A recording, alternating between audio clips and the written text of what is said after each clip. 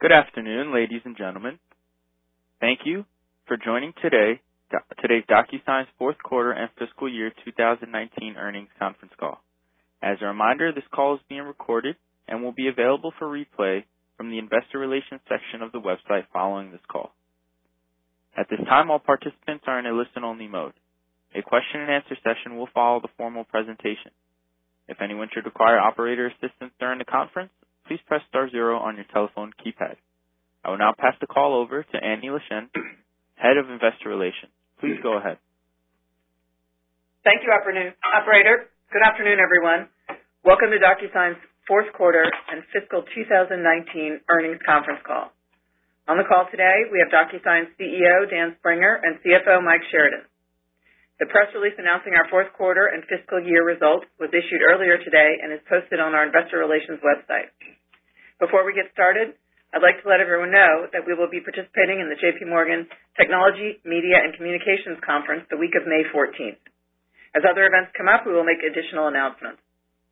Now, let me remind everyone that the statements made on this call include forward-looking statements that are based on assumptions we believe to be reasonable as of this date and on information currently available to management, including estimates and other statistical data made by independent parties and by us, relating to market size and growth and other data about our industry.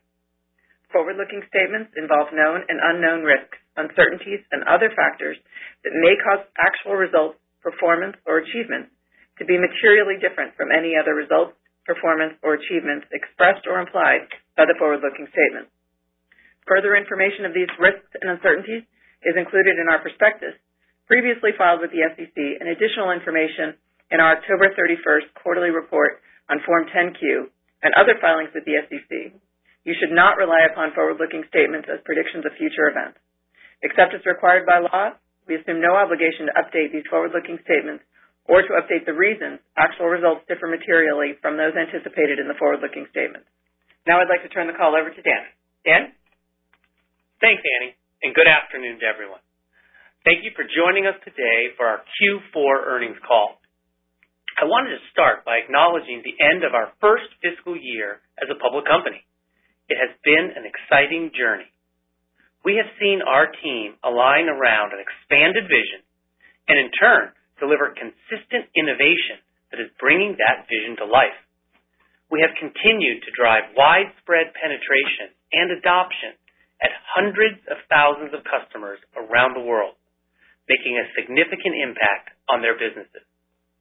And after spending the last 2 days with about 1,500 of our employees at our global kickoff here in San Francisco, I couldn't be more excited about what's to come. Against that backdrop, I want to cover 3 key areas in my remarks today, starting with a summary of our performance in Q4 and fiscal 19, moving on to our priorities for fiscal 20, and ending with some important factors that elevate our brand and drive customer success.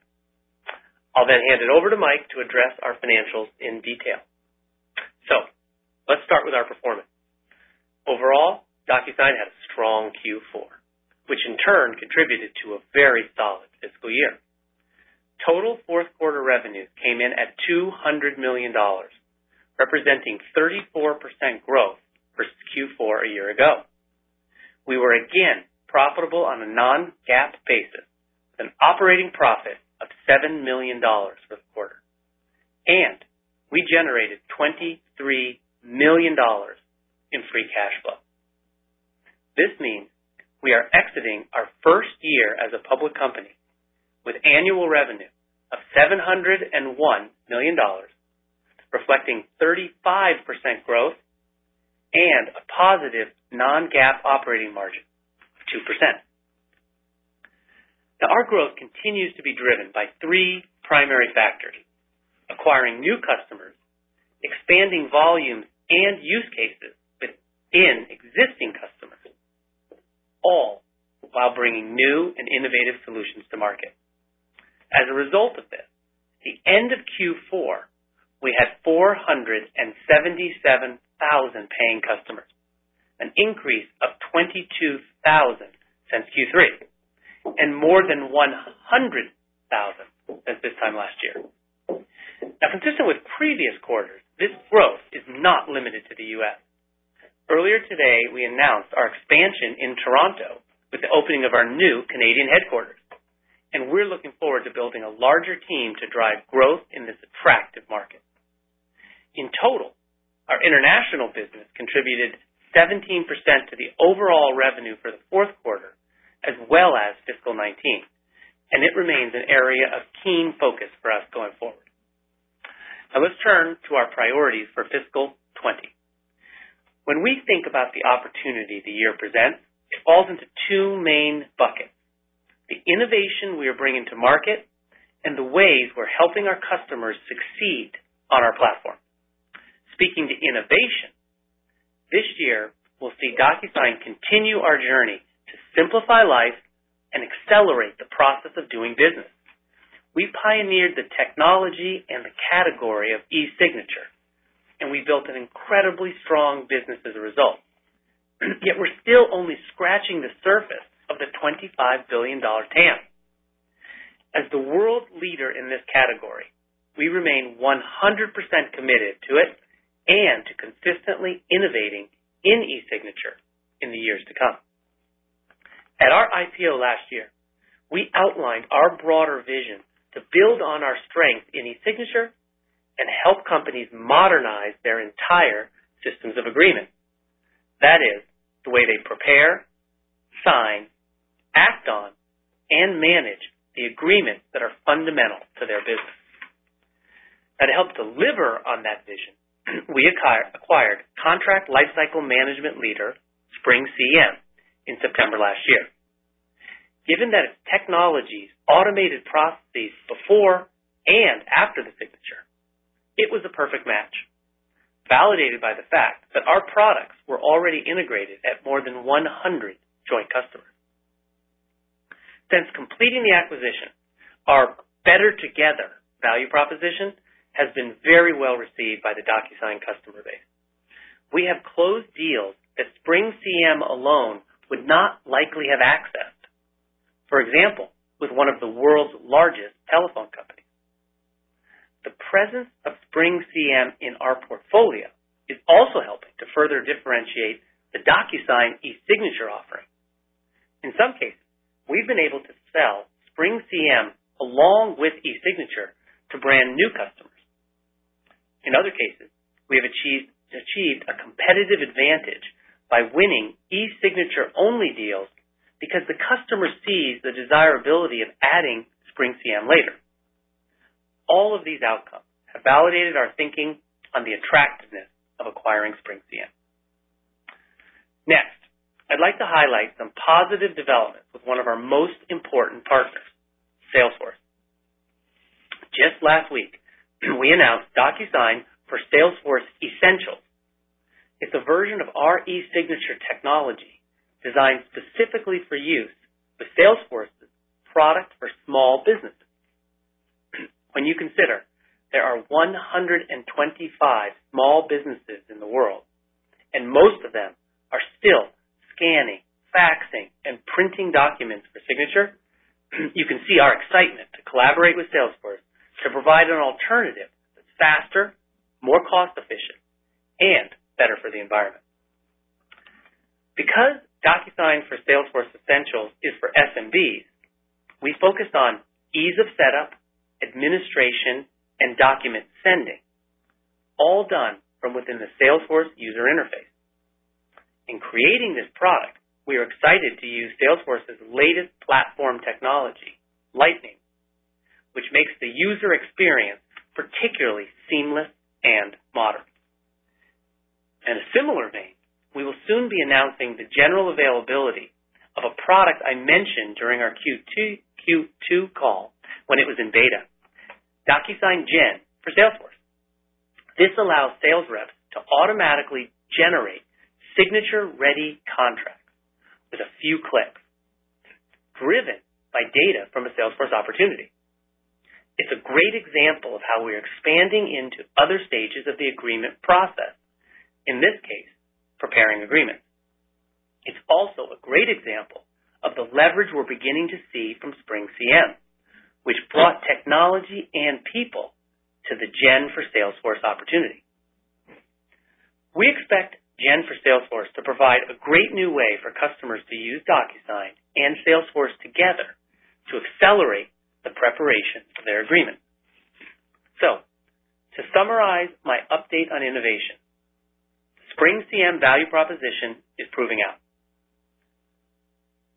2, with DocuSign for Salesforce Essentials and DocuSign Gen for Salesforce, we have 2 great new opportunities to accelerate the sales process in partnership with Salesforce. 3, we are hard at work on other innovations, both for our core e-signature business and for delivering on our broader system of agreement vision.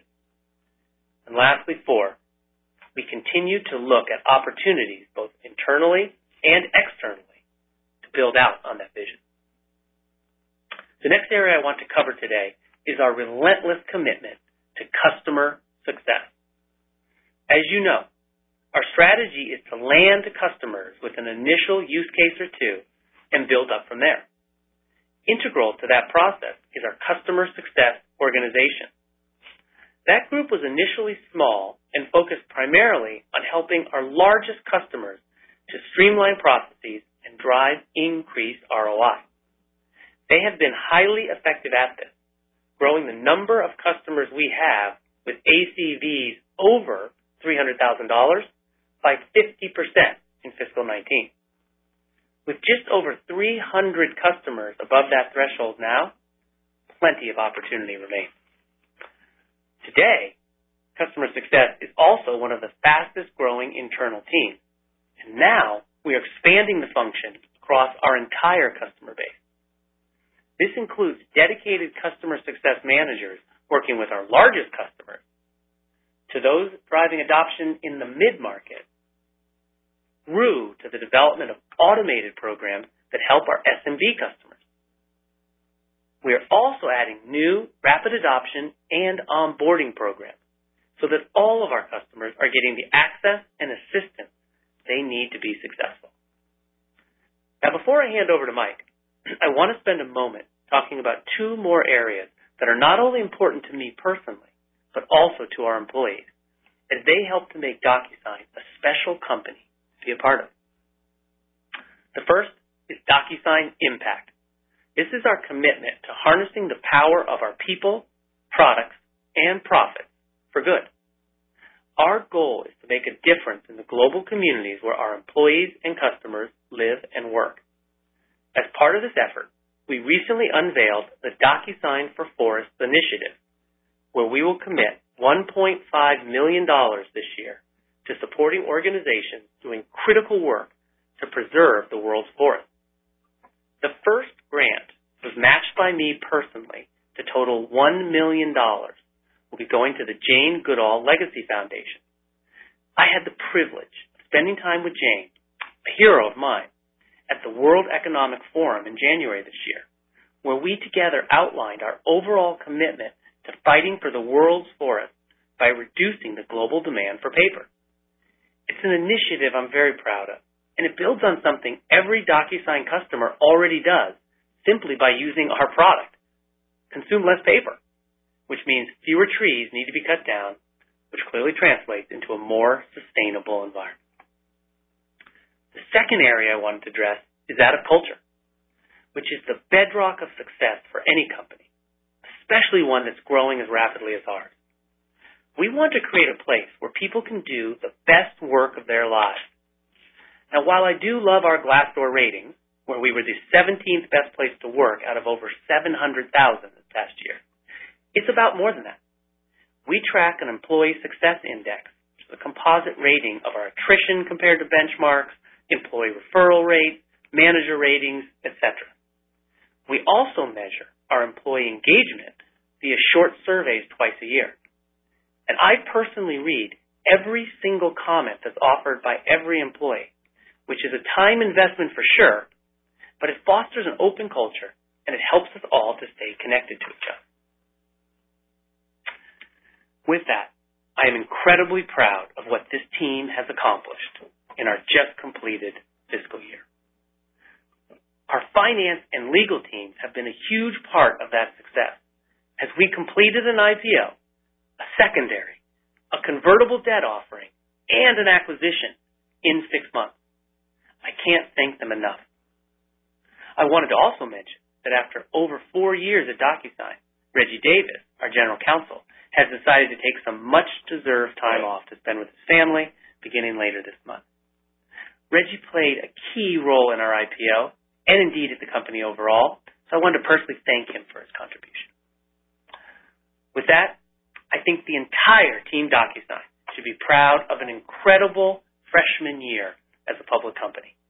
We beat our financial goals while aggressively investing in the future and never, ever losing our focus on ensuring the success of our customers. I feel so incredibly fortunate to call this group my colleagues and to call this place home. I'd now like to hand over to Mike to walk through our financials, and we'll take Q&A after that. Mike? Thanks, Dan, and good afternoon, everyone. First, let me remind you that all of our financial results reflect the adoption of the 606 accounting standard for current and historical periods. The non-GAAP results I will discuss on this call exclude stock-based compensation, amortization of intangibles, amortization of debt discount, and acquisition-related costs. Fiscal 2019 was a milestone year for DocuSign. In addition to the list of accomplishments Dan laid out, we delivered a year of outstanding financial performance from top to bottom, including continued strong global growth, a full year of profitability, and increased positive cash flow. We ended the year with a strong fourth quarter with significant contributions to growth from all of our global regions. Fourth quarter revenue reached $200 million, a 34% year-over-year increase, bringing total revenue for the year to $701 million, an increase of 35%.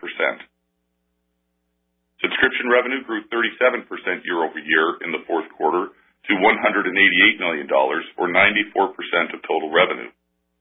For the full year, subscription revenue totaled $664 million, an increase of 37%. Fourth quarter billings rose 31% year-over-year to a record $262 million. For the full year, billings increased 34% to $801 million.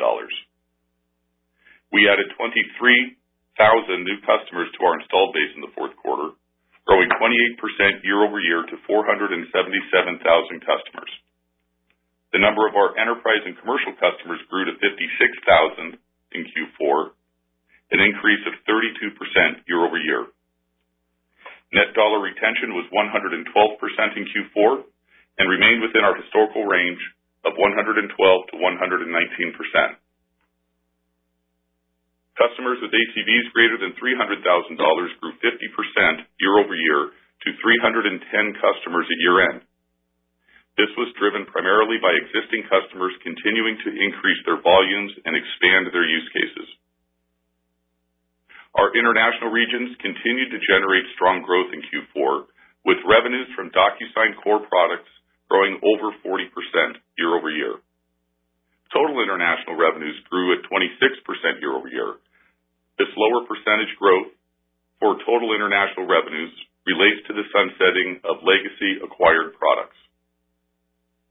Gross margin for the fourth quarter was 78%, compared with 80% in last year's fourth quarter, primarily due to the impact of Spring CM's lower margins.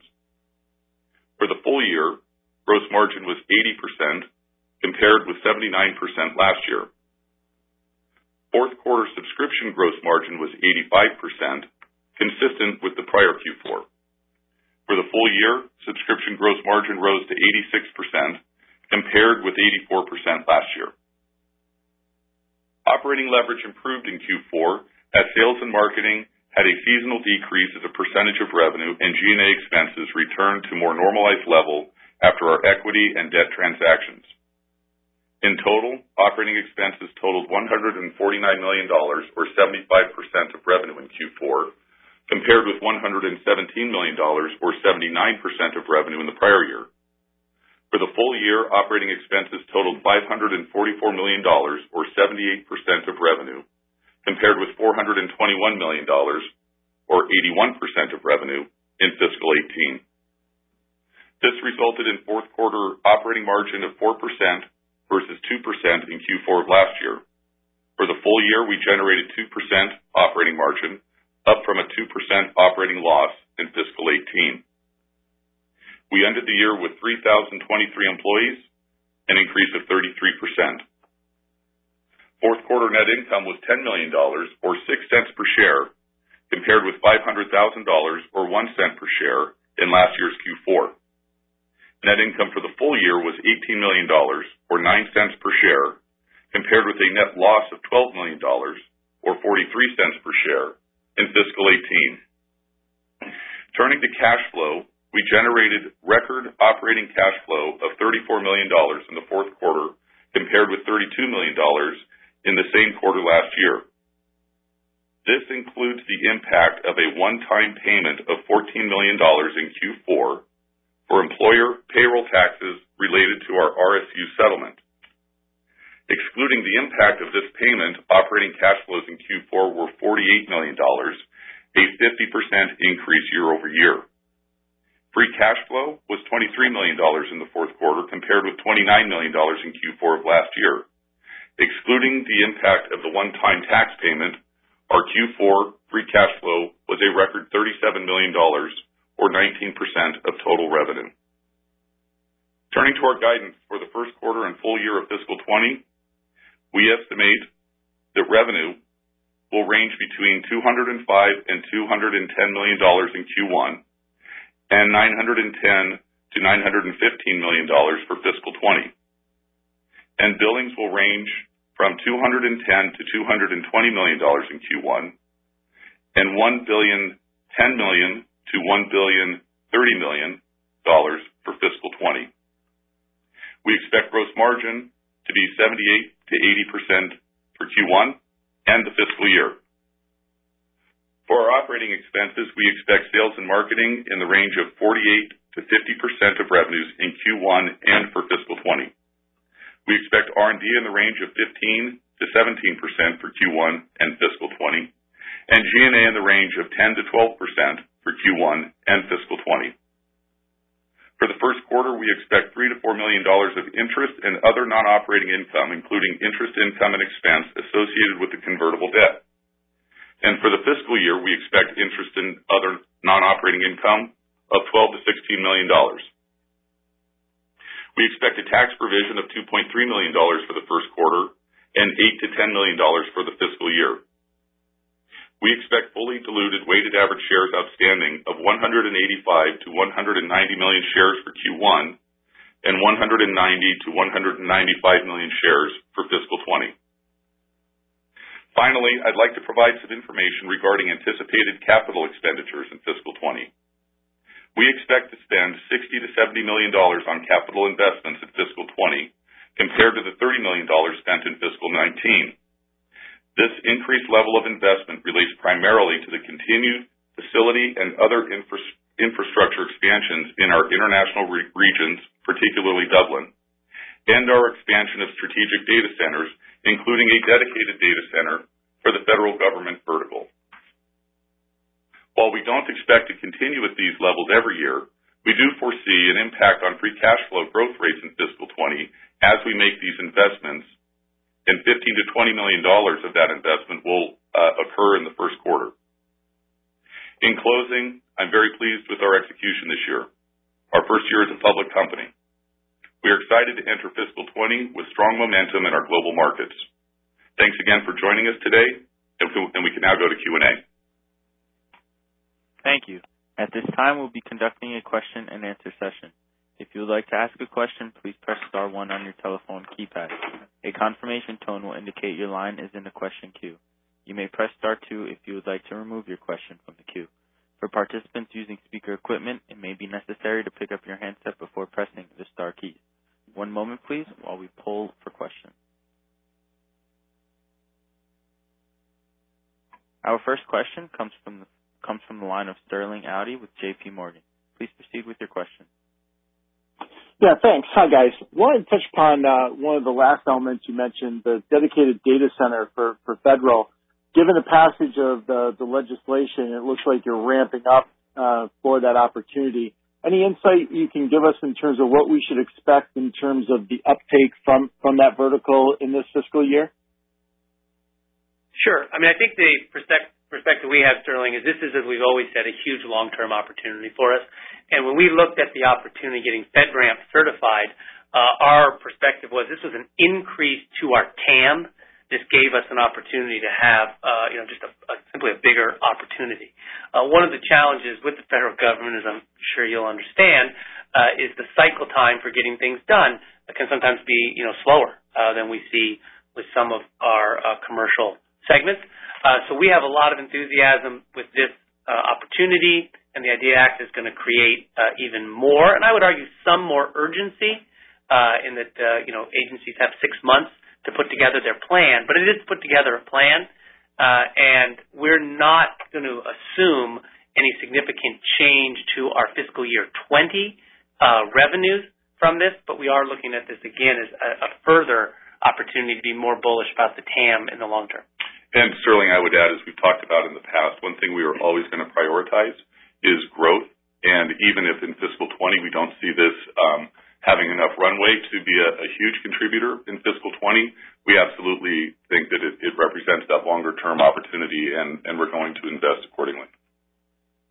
Okay. And then one follow-up question. In the enterprise and commercial customers, the growth rate through the year, kind of mimicked what you saw in terms of your revenue growth. How should we think about that next year? Do we start to get more leverage out of that existing base? So perhaps maybe the growth rate in customers is not, spot on with revenue growth, but we get more contribution per customer? Well, I would say this, Sterling. I think the relevance of the new customer growth isn't so much in terms of near-term revenue trends, just because as they come on board, they generally start as just the land level of their total account size, and that grows over time. And then on a subscription model, in the near term, they don't contribute as much of a percentage of revenue as the expansion of the installed base does. But with that said, it is an important statistic in terms of planting the seeds for those continued expansions going forward. And so a correlation of that growth rate percent to a revenue growth rate probably isn't extremely connected just because of what I just described. But generally speaking, it should be a good indication how we continue to penetrate the market. Yeah. The only other thing I would add is don't forget, so we are very early innings of this game.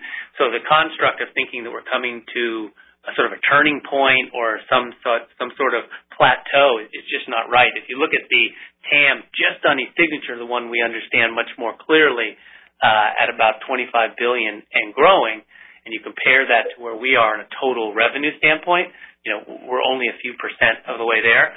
So I don't think you'll see any sort of plateauing again of any of those factors. Got it. Thank you. Our next question comes from the line of Stan Zlotsky with Morgan Stanley. Please proceed with your question. All right, perfect. Let me start off with SpringCM. So sounds like that acquisition is doing very well under the DocuSign umbrella. Dan, how are you thinking about SpringCM and the selling motion and the go-to-market there for fiscal 20? And then, Mike, did you maybe I missed it? Did you give us a contribution from SpringCM in the quarter? And then I have a quick follow-up. Okay, I'll start, and you can talk about contribution. Yeah, so the way we're thinking about it, our goal, Stan, was by the time we got to the field kickoff that I just referred to, our GKO that occurred this week, was we wanted to have the Springers, as I particularly affectionately call them, given my name, fully integrated into DocuSign by kickoff, and we accomplished that. And so we have integrated the sales plans and the sales organization. We even have a seasoned sales leader from DocuSign that we've had moved to Chicago, which is where sort of the Spring headquarters is located, and an opportunity to work closely and really bring the two businesses together. So going forward, we're thinking about it as one integrated business, and we're really bullish that that's going to set us up for a fantastic 2020. Yeah, and in terms of contribution from SpringStan, we're not breaking that out in our guidance going forward, and for Q4, it was right in line with what we had guided last quarter. Okay, got it. Thank you. And then a quick follow-up from Mike. When you look at Q4 billings, was there anything unusual in the quarter? The numbers came in, ahead of consensus, but was there some deals flowing in and out? Maybe some effects or anything else? Payment term changes, anything like that?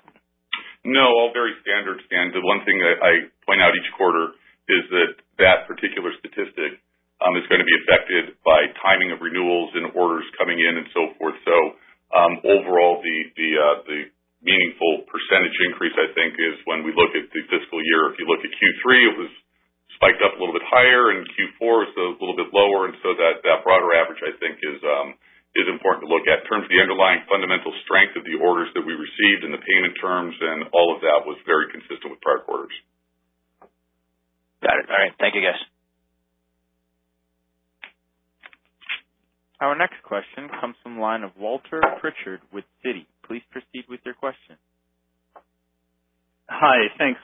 Two questions. First, maybe on Spring, you talked about benefits to core signing as well as selling Spring standalone. How do you think that'll play out next year as you go to market kind of more deliberately with the strategy that you set at sales kickoff and so forth, in terms of selling the add-on versus the core as the benefit there? And then I did have a follow-up. Sure. Well, I think there's a couple different motions. Look, as we talked about before, this construct of a system of agreement, every company has one, whether they think about it that way or not. Many do, many don't.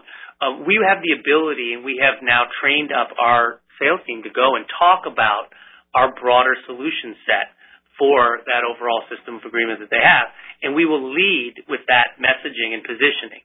At the same time, we realize we're still going to have plenty of customers that in the marketplace come out and say, e-signature is a huge opportunity for us to digitally transform our company, and they want to buy an e-signature solution. They know that DocuSign is the clear and strong leader in that space, and that's what they're going to ask for. And in that situation, we will smile and sell them an e-signature solution, right, as is the only logical thing to do. But we will have the opportunity in that process to say, we're excited to get you started with e-signature. Here's our overall vision for how you should think in the long term about that system of agreement, and Spring will be a key part to showing them some of the other components of that overall system. So I think you're going to see us have both of those sales motions, and I think the answer is we're going to be dictated by the individual customer and how they want to buy, but the key is whether we're selling them a broader solution up front or not, we're positioning them for the broader opportunity going forward. And then, Dan, a follow-up, or just on international, how are you thinking about 2020 relative to countries that may be inflecting, especially in Europe, and any countries that we should be watching? Yeah, so a couple of things. We did note, the investment with the Toronto office, which we're super excited about. We think Canada, is a great opportunity for us within international and North America.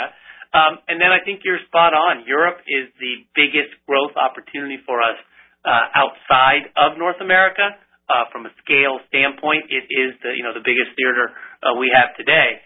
But I would tell you, I'm also very excited about what we see in Latin America, and I also think that the overall APAC opportunity, we've been very sort of Australia-centric, as most software companies are when they head into Asia-Pac, but we've seen some great successes, moving further north, and I think you're going to see us investing pretty aggressively across the board, but you're absolutely right that Europe will be the single largest contributor to that international growth. Thank you. Our next question comes from the line of Alex Zukin with Piper Jaffray. Please proceed with your question. Hey, guys. Thanks for taking my question. I apologize for any background noise. Maybe first, just one more time on Sterling's question about just the magnitude of the TAM expansion from the federal vertical that you see potentially, and maybe how does the average deal size in that vertical that you are looking at in your pipeline compare to kind of a more traditional commercial enterprise deal? And then I've got a quick follow-up. Yeah. Well, I think the answer to deal size is a very important differentiator, and I made the comment before that, hey, we expect, some of those federal government sort of processes to still take a little bit longer and the cycles to be longer, but the visibility to a much larger opportunity in those accounts is very clear. And so when we think about a typical commercial deal in maybe like our largest vertical, financial services, we talk about this concept. It's a pretty small land, right? We might just get a couple use cases. It could be a very low MER start, and we see that being an opportunity to become one of our more than $300,000 ACV customers that we talk about. But when you look at the federal and you just think about some of the individual groups there, we look at those as being able to eclipse that $300,000 ACV on an initial signing, sometimes, by a multiple factor of that. So we do see the opportunity for some much bigger wins, but I still think we're going to see the overall cycle time being a little bit slower. Perfect. That's helpful. And maybe just one on dollar-based net expansion. I don't know if I may have missed if you called out what it was in the quarter, but maybe just given the success of Spring CM and the cross-selling and the just larger lands, how do you see or how should we be thinking about that metric for fiscal 20? Actually, the metric I lost you was which metric? Dollar-based net expansion. Yeah, so it is going to, in fiscal 20, stay in the same range we've seen historically, which is anywhere from 112 to 119.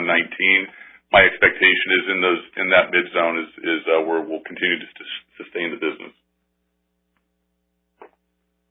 Perfect. Our next question comes from the line of Justin Kirby with William Blair. Please proceed with your question. Thanks, guys. Just, I guess, to start out, I wanted to ask on just rep productivity, what you saw sort of pre and post IPO, any noticeable change there, and then when you look out to your sales plans, your hiring plans for fiscal 20, should we be thinking about it sort of at a similar rate of sort of sales and marketing OpEx growth, or any kind of commentary around fiscal 20 and your plans there would be helpful? And I've got just a quick follow-up. Sure. Let me talk a little bit about the rep side, and then you can talk more on the impact that will have financial. So we didn't have any significant change either way. I think our productivity was relatively consistent from a rep standpoint. There were a couple things that we did last year, which I think turned out to do very well for us, is we hired a little bit ahead of the curve.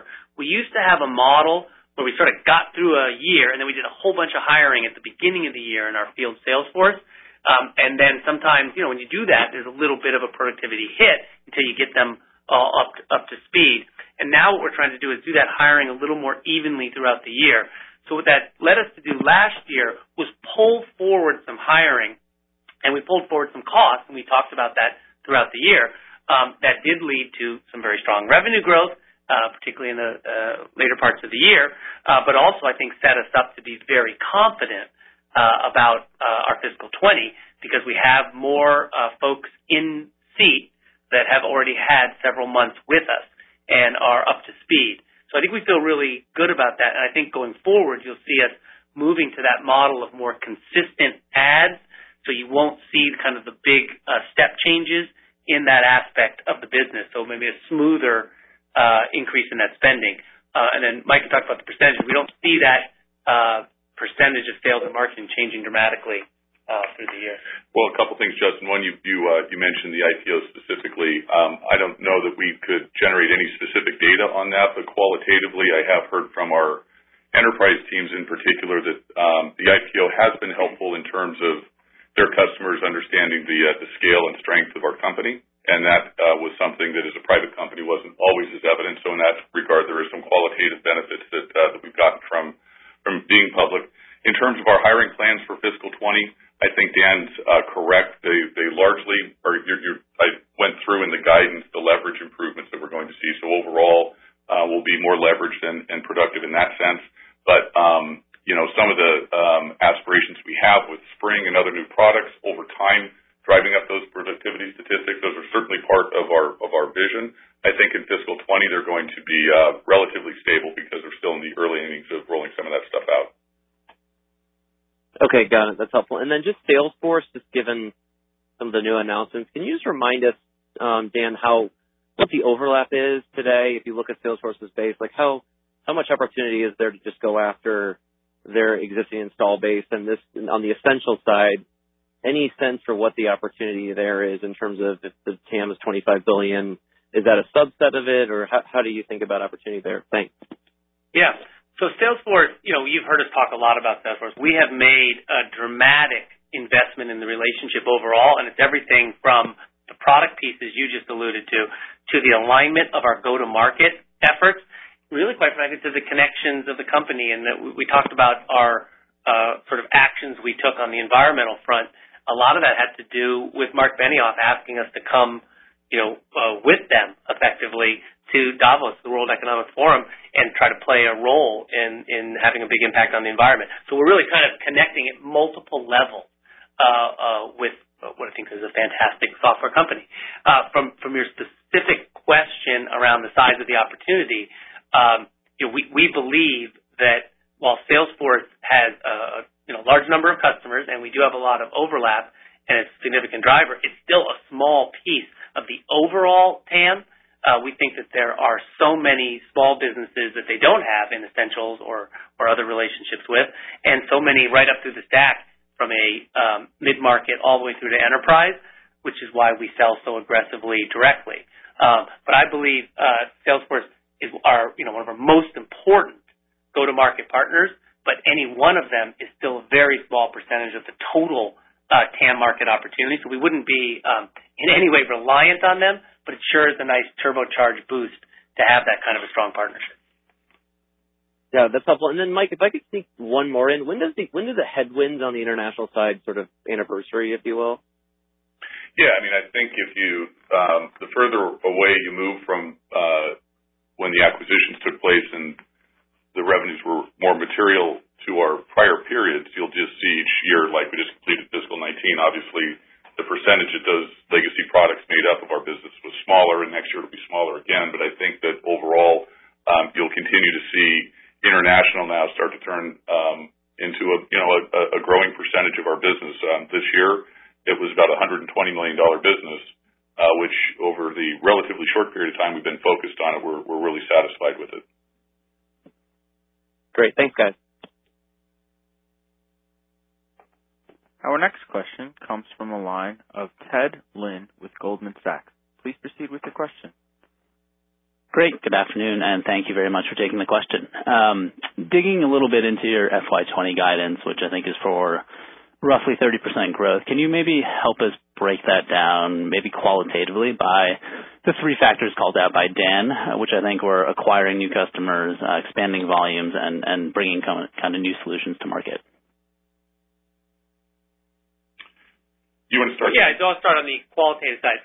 For us, if you do the simple sort of math of it, Ted, the biggest driver in any year is always going to be that second bucket, which is sort of the expansion. Because when we bring in new customers in our land model, even if some of them are those larger federal government cases we talked about earlier, it's going to be a small portion of our overall revenue growth because we do tend to have that land with a smaller number of use cases. So by far the biggest driver is going to be that middle bucket. I do think we have some nice opportunity with new product introductions. We talked about a couple of those today, and we've got important new ones coming up in the next few weeks. We're excited. I want you to stay tuned. We're going to have additional fantastic system of agreement extensions that we want to talk about. And at the same time, I still think even those will be overwhelmed by that second bucket of the core growth with that increasingly strong customer base of 477,000 customers that we think can be a huge growth opportunity for us. That's kind of my view on the Rob. Do you have anything quantitative you'd add? Or? I think that's spot on. I think for that middle category, that number of customers that is exceeding the 300K threshold, as that continues to grow, I think that's a good way to just measure and see what's happening in that existing installed base of our business. If you think of it from an investment standpoint, while new customers don't make up a large percentage of the guided revenue growth, for all the reasons Dan just summarized, if you look at our investments, we're investing aggressively and continuing to expand the number of reps that are out there driving new customer growth, because for our overall long-term growth, obviously those, as I mentioned before, are the seeds that we have to keep planting, and we're having great success with that. Investing in that installed base, our customer success organization on top of our sales organization, really focused on consumption, driving upsells, mitigating churn, We're going to continue to invest aggressively in that. And then in new products, obviously, the movements you've seen around Seal, the significant percentage of our revenues that we're investing in R&D, all targeted at that growth driver. So as a business, we're focused on all three. In terms of the guidance, that middle category is the biggest contributor. Great, thanks. That's super helpful. And then on the competitive environment, are you seeing kind of HelloSign anymore these days after the acquisition by Dropbox? And is there any kind of competitive update with respect to Adobe and how much you're seeing that solution? Thanks. The simple answer to the first question is no. And remember, when we have seen in the past HelloSign, it's sort of hard to see in the standpoint that it's a very small customers. We don't see them in a lot of sort of competitive direct deals, but rather in the web and mobile. We don't get, as much intelligence about those transactions because they're not dealing with an individual here, rather just with our e-commerce solution. But we haven't seen any change in what was, a smallish impact to begin with. And I don't think there's anything else that I've seen different, noteworthy at all from a competitive standpoint in this last quarter, really across the year. I think it's pretty consistent with what we shared on the roadshow around the IPO, which was then unchanged really when we got to the secondary. I don't know if you have anything else you picked up, Mike, but I think it's pretty consistent. Great to hear. Thanks for taking the questions. Yeah, thank you.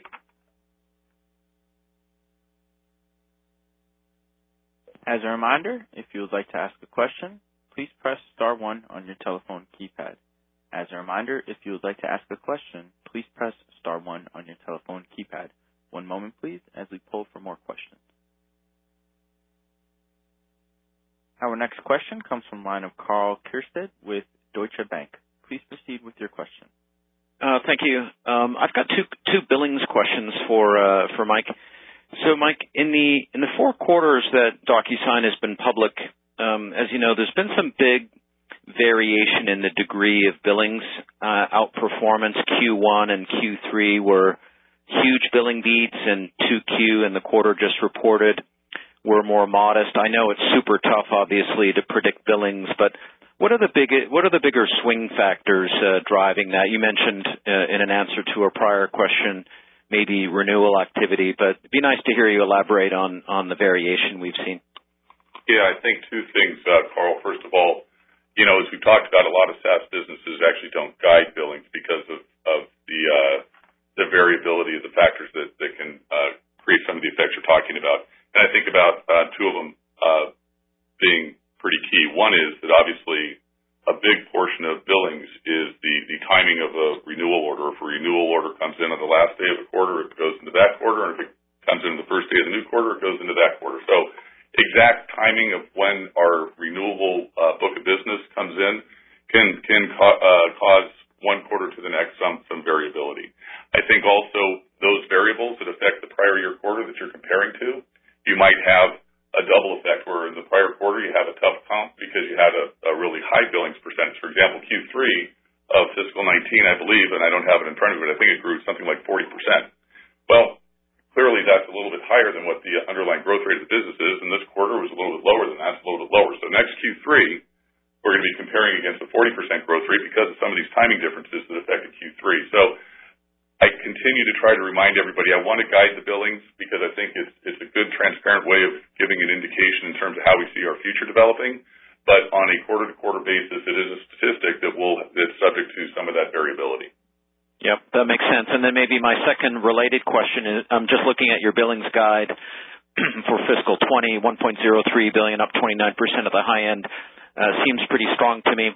Mike, when we go back to when you went public, you initially guided to fiscal 19 billings of $680 to $700 million, and you just finished the fiscal year with 801, so quite a bit of upside. I don't think anyone's expecting that degree of upside to your new guidance, but what I wanted to ask you is whether, generally your guidance philosophy has changed at all, and secondly, whether the key factors that drove that upside in fiscal 19, whether it's renewal activity or other things, are they generally, in place to roughly the same degree in fiscal 20? Yeah, I would say two things, Carl. First, anytime I think a business goes public, it's always going to be a bit more prudent at the beginning of that new environment than as we mature into that environment. So that's always something to to keep in mind. And I think the underlying drivers of our billings growth are the same ones that we're referring to in our overall revenue growth. And obviously, I think the guidance that we're providing for this upcoming fiscal year indicates that we continue to have really strong confidence in what's going to drive that growth. Yeah, that makes sense. Okay, great. Congrats on the strong guidance for this fiscal year. Thanks. Ladies and gentlemen, we have reached the end of the question and answer session, and I would like to turn the call back to management for closing remarks. Thank you again for joining us and your support over our first year as a public company. We look forward to seeing many of you out on the road in the coming months, and hope we'll have the opportunity to see you all soon. Thank you. This concludes today's conference. You may disconnect your lines at this time. Thank you for your participation.